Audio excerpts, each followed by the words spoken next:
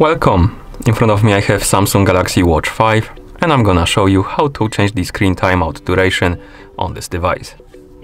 Basically how quickly the screen turns off after you stop using your watch. First, let's wake up the screen on our watch. You can do it by pressing the home button. Once you wake up the screen, swipe up from the bottom of the screen to open the menu. Now scroll through the menu, find the settings icon and tap on it to enter the settings. In settings, scroll through the menu, find the display option and tap on it to select it. And here scroll down, find the option called screen timeout and tap on it. And right here we have the list of durations we can select. We can select 15 seconds, 30 seconds and 1 minute. For example, I'm gonna select 15 seconds and then you can press the home button to go back to watch face. And now my screen should turn off automatically after 15 seconds of an activity. So if I don't touch the screen for 15 seconds or don't press any buttons, it should turn off automatically. So let's wait a couple more seconds and here we have it.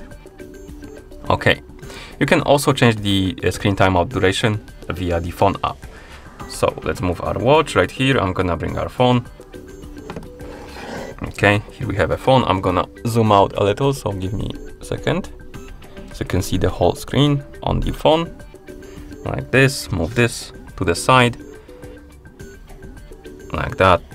Okay, so here we have the phone that is paired with our watch.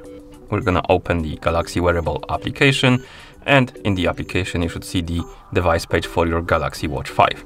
Now on this page, find the option called Watch Settings, tap on it. Here, tap on Display, and then you should see the screen timeout option right here. Tap on it and select the duration, for example, 30 seconds. And then you can go back and close the app. And that's how you change the screen timeout duration via the phone application. Thank you. That's about all. Thank you for watching. If you found this video helpful, please consider subscribing to our channel and leaving the like on the video.